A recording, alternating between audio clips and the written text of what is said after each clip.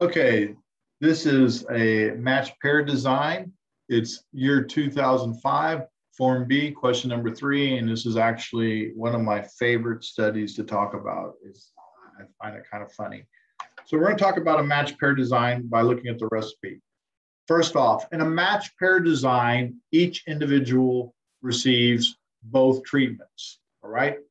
And a matched pair design is a type of blocking where we're controlling for differences between the individual. And I will explain that in a moment, but consider this.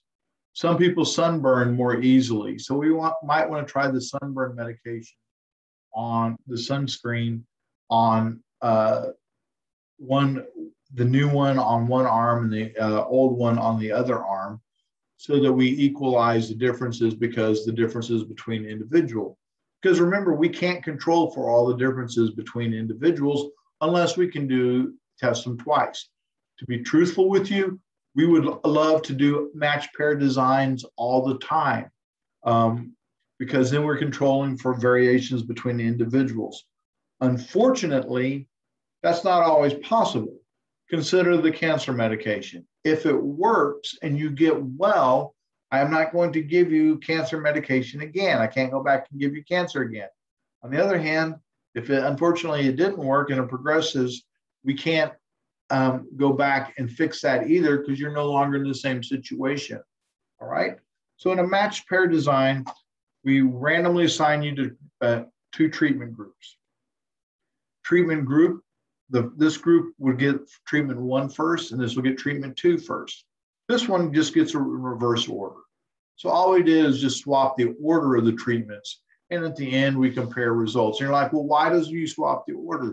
Well, once again, by swapping the order, we are assured that it's not the order that matters. Because sometimes order does matter, but when we swap the order, we know it doesn't. Okay?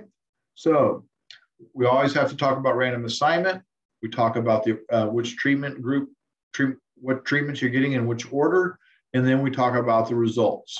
So here we go. We're going to go through an entire process and end up conducting a matched pair. So in a search of mosquito repellent that is safer than the ones that are currently on the market, scientists have developed a new compound that is rated as less toxic than the current compound, thus making a repellent that contains this new compound safer for human use. So basically, we have a current compound and a new compound. Scientists also believe that a repellent containing the new compound will be more effective than the ones that contain the current compound. So they believe the new one is going to be more effective. To test the effectiveness of the new compound versus that of the current compound, scientists have randomly selected 100 people from a state. Okay, so we've controlled for the location by selecting 100 people from a state. We have up to 100 bins with an equal number of mosquitoes in each bin are available for use in the study. After a compound is applied, in other words, a mosquito repellent is applied to a particular's forearm, the participant will insert his or her forearm into a bin for 1 minute, and the number of mosquito bites on the arm at the end of the time will be determined. So I want you to get a picture of this. You have bins full of mosquitoes, and you're going to get randomly assigned to it, and you're going to put your arm in a bin, and you're like, who would do anything like that? I'm going to say, well, it's about to be you guys. Almost all major college towns have places where they run these types of experiments. Why? College students are broke and need money, and so they tend to be the one, a lot of them volunteer for these studies to help make money. I know my son sold blood when he was at Texas Tech.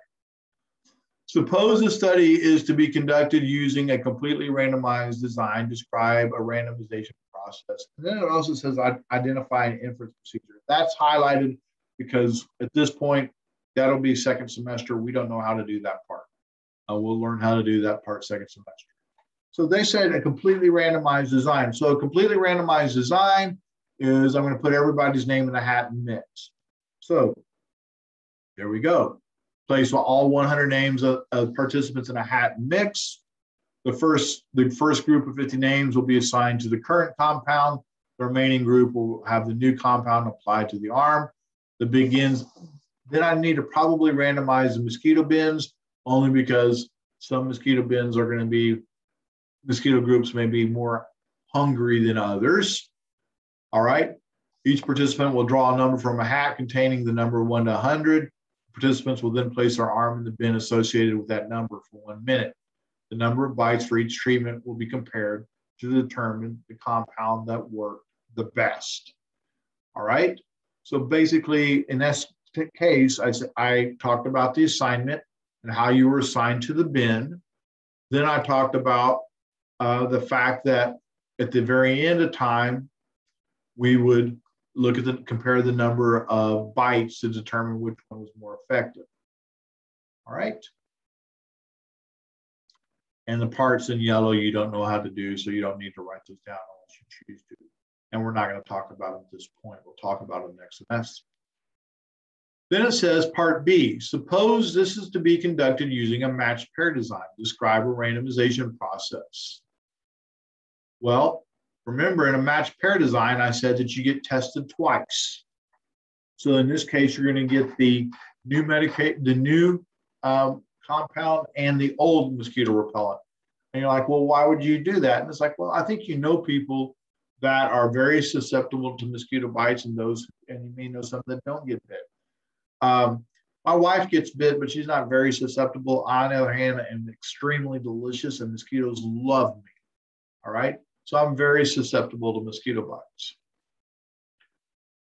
So each person will be randomly assigned to a bin as above. Since I've already talked about it, I'm not going to randomly do it again.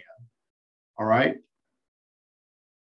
The first 50 names drawn from a hat will have the new repellent applied to their right arm and the current repellent applied to their left arm.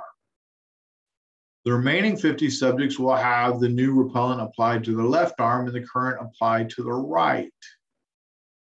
Now, I don't know that left and right matter, but just in case we do, we randomly assign which arm got it. So that way there's no bias. And those who are assigned to an odd number will place their current repellent, will place their right arm in the bin first, while those assigned to an even number will place their left arm in first.